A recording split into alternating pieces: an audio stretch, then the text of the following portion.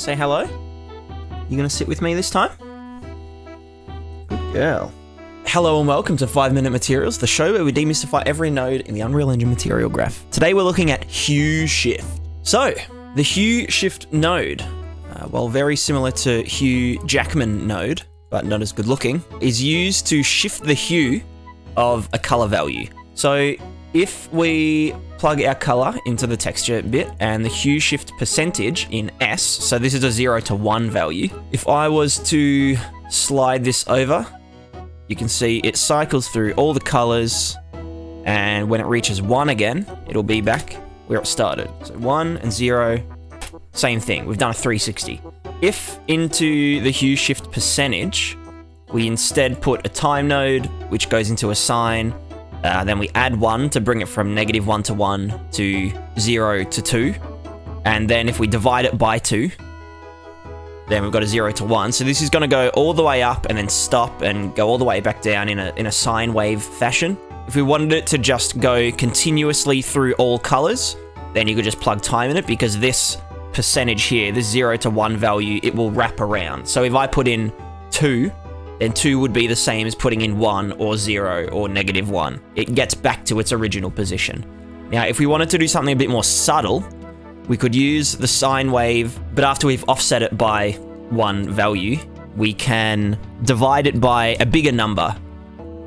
So this will sort of only shift between red to yellow, a bit green actually. We can go even further, you know, divide it by 25. This will sort of only alternate between, you know, red and its nearest neighbor. If we wanted it to go from red towards purple and blue, then we can just make this a negative, so, you know, -25, I guess. And now it's going from red to blue and back, or red to purple and back. We could divide this by 100, and it would be super, super subtle, you know, nice little shift between colors. And so this can be super handy instead of using a, like, luminosity variation in a texture. Let's say we just had a cloud noise texture, and we can just plug that into the hue shift percentage. Now, obviously this is super drastic, but again, if we were to divide this so that the ones become 0.1, so divide it by 10, then we get a very much more subtle variation without having to lerp between, you know, two colors. And also the benefit of this is that it gets all of the in-between colors, whereas a lerp tends to be more gray in the middle sometimes, because it's actually lerping straight between two values. This one is shifting between the color wheel. So let's just say this was a big-ass tree or something. I don't know. It's a huge ball. It's a long ball. Long ball. And maybe we want to change the color really gradually. So we could do something else like world position. We could mask it in the B channel. Then we could divide this by a number. Then we run that into a sine wave. And let's offset this sine wave so that it behaves how we expect it to. And then if we just put this into the hue shift percentage, we up this number a bit. And now you can see we've got a big Easter egg. It's kind of dumb. So what we can do is, again, divide this by a more extreme number. And we get some nice hue variation based on world position. We can also make this, you know, softer by dividing it by a bigger number. We could even make it more subtle. Once again, divide by 25. You know, really, really subtle variation there. If we wanted it to go the other way, so we wanted it to go from red to a bluer one, once again, we'll make this a -25. And now it's going to go towards purple. Now, this might look stupid on this big, long sphere, but when you think about it in terms of, you know, I do something similar here with my trees, and in my new fog system, which, you know, I think looks pretty spectacular, just for a little extra variation, instead of lerping, so if I just zoom out a bit, so you can see I use it here by getting fog color 1, which is the sort of the sunny side of the fog, and then I hue shift it by 10% to get this purple. Otherwise, it doesn't sort of blend as nicely.